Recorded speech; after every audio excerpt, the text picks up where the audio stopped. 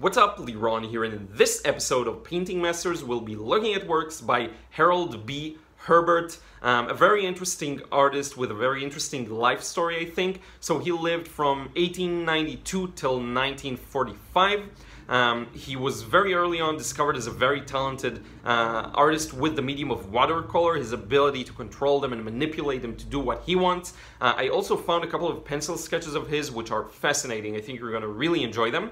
Now, at some point he was appointed an official war artist for World War II. He was actually sent to document, I guess, the whole war process. Very interesting, and I think it's a worthwhile read. So there is a lot of information online. I'm going to share in the link down below. But in this video, obviously, we're going to focus on his artwork. So two things I want you to pay attention to. One is the simplification.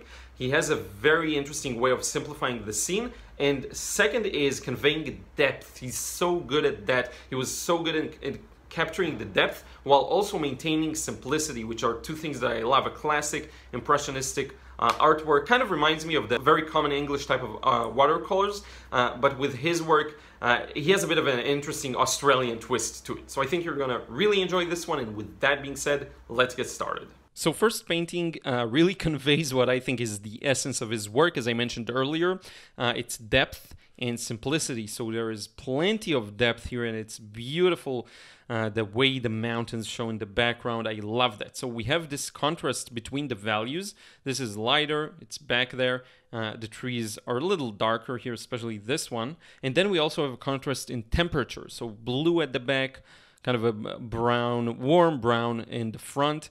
And this is what makes his artwork so unique and so beautiful. And this is really one of my favorites. And you want to make sure you stick around to the end, because the last painting I'm going to show you is my probably number 2, which is really, really interesting. Maybe even number 1, not sure yet. But the way he did this is beautiful. Now, if you look at this part with the fallen tree trunk, or maybe it's the roots, it seems like he is using some opaque paint. He could be achieving that effect using mixing white into his paints, and then it creates this sort of an opaque feel to it, as you can see here. Also in the background with these, maybe it's a fence or I don't know what, but this looks beautiful. And even if you look at the leaves, he has this masterfulness of making it, nothing is repetitive, which is really important with trees and other organic shapes. I don't want to say organic, but more natural shapes, and it's really important. And here everything feels so organic in that way. And here, the more you get to the edges of the painting, the less details there are. But here you can actually see the leaves. Not to talk about the variety of paints and colors. Here it's more of a you know, an artificial kind of green. Here it's more of a muted down green. So just so much prettiness going on around. I could talk about this painting for hours, so now we're going to move on to the next one. So here we have another beautiful one. This is a bit of a, not necessarily one of my favorites, but I can see the beauty and you can see the opaqueness. So maybe he mixed a bit of gouache here. Actually, I'm starting to think that. Let's move on now. I love this. Whenever there is a bit of, you can see all the primary colors, which is something I always love. You know, the reds are very dominant, then the yellows and blues, creating the greens, and then just the greens, then there's purples. You can see a lot of colors and a lot of saturation here, which I absolutely love. Not to talk about the subject matter, which is very interesting. You know, the chickens here are eating off the ground.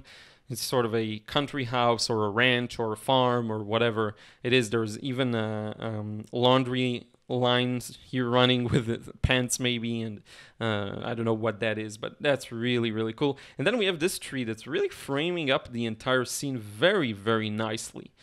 Let's move on. This is a bit of a more abstract one, but it is quite impressionistic, and you can tell there's a major tree trunk here, a lake, some reflections, maybe a bit of a sunset, round sunset hour of the day. Absolutely love this one. And here I wanted to show you a couple of his sketches. So we have one now and then 2 more later. This is from Morocco, probably Marrakesh, I would say, but who knows. And they had this nice, beautiful arcs there. I saw them in many scenes from Morocco. And he's also, that shows you really how good of a control he has over the basics, because there's no paint here, there's no color. All there is just basic composition, basic sketching skills. I can't really tell if it's pencil or pen. It looks a bit like pen. The cross-hatching is beautiful. It works with the direction of the subject. It wraps around, quote-unquote, so just beautiful, beautiful. Here, another scene that proves how the magic really is in simplicity. If you look at all of these, all of the details really are in the bottom third. Then there's just a couple of clouds here, nice, beautiful granulation in the sky. But then when you go down, you see the ocean, some land. Maybe this is a bay kind of area. You see how the water pours into the land. There's a bit of a sparkle going on. Let me zoom in a bit for you. A bit of a sparkle around this area. And then we have these trees and the house, and it's also fresh. Nothing is too overworked or you know, feels like the technique is ruined by dabbling with it too much and dabbing the paint too much, and none of that, which is what I love the most. I love the fresh look. Here we go, another beautiful scene, and again, he's so clever in the way he builds these scenes up, because he builds them in a way, work process wise, that he doesn't need to overwork a thing. So this mountain in the background, or mountains, or whatever that ridge is, it just paints around that tree here, leaving some gaps, and that way he can just put them all in one go. A lot of his work really feels a la prima, like just one go, goes for it, and it's a lovely result. And one more thing I will say is, I'm missing a bit of red in this scene. There is a bit of in the brown of the tree and the ground. But what I do love is that he does show the yellow very well within the greens. Okay, this is something that's important for me, and you'll notice that I do that a lot because it is important for me. Next up, two more pencil sketches or pen sketches. So we have this one.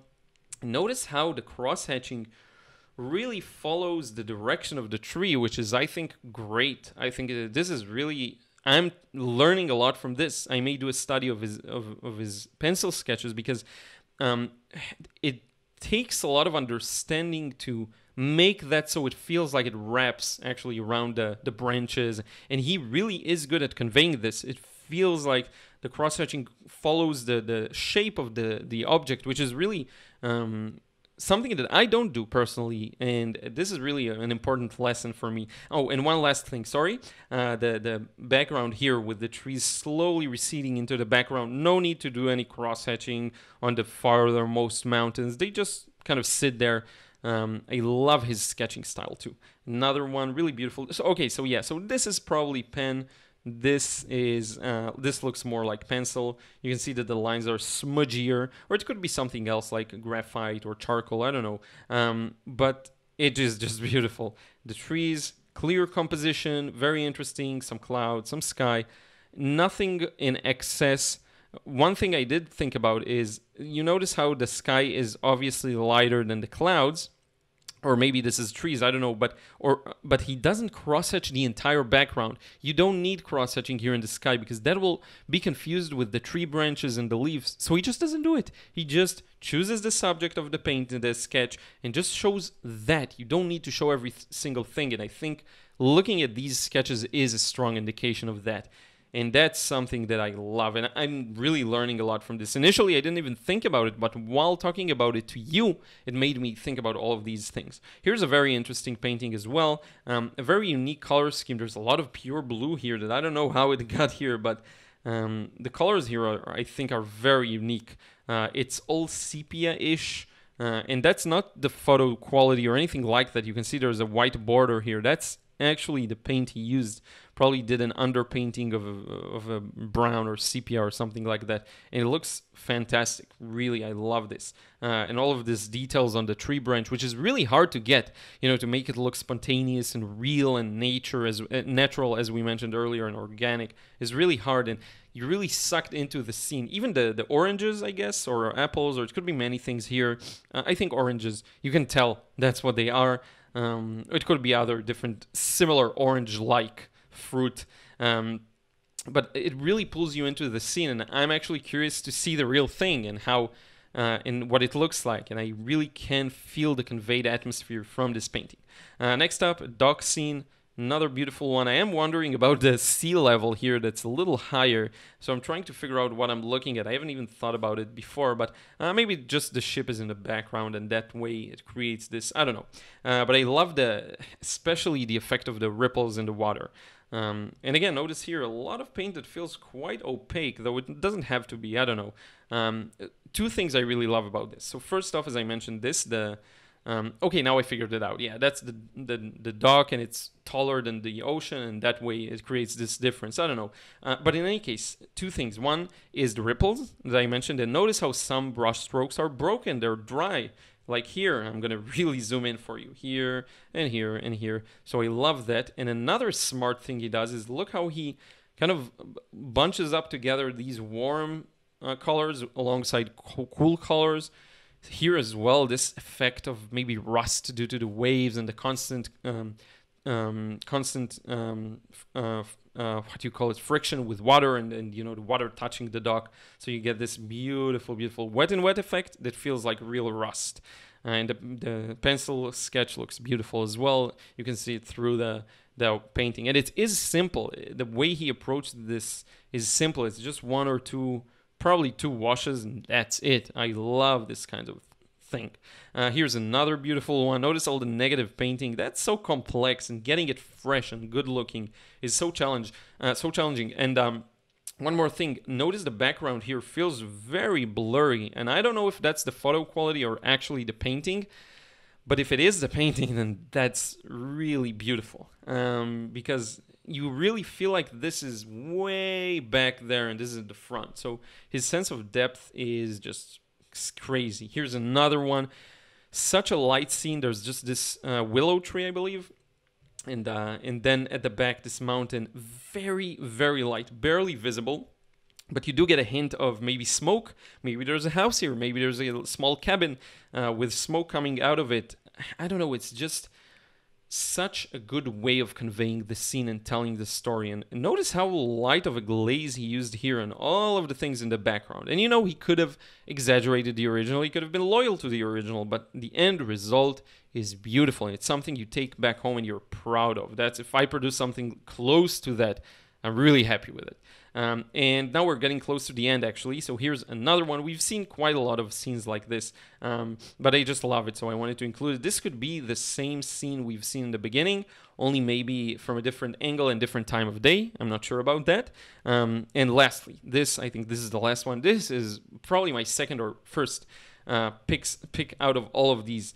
And it's probably because I like the light and shadow conditions. You can see the sharp, contrasty shadows on the trees and on the ground.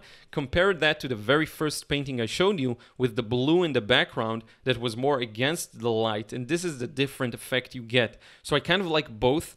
Even the trees here that cast beautiful shadows on the house or cabin or shed or whatever that is. And then the background. This feels more like, I don't know, close to evening, that you start seeing some red there because of the strong sunlight, and then there's strong contrasty shadows.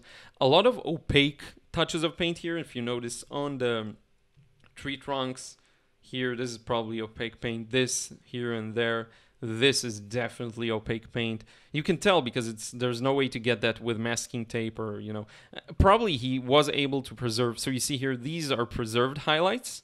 And then here he wanted to add more, so he just added opaque paint, and it looks beautiful, and it really works together, it fits together, and you don't even have to think about these things. And then one more thing I really like about this one is the sharp palm tree-like, or palm tree, I'm not sure, it's either palm tree or something close, but the palm tree-like sharp blades of leaves.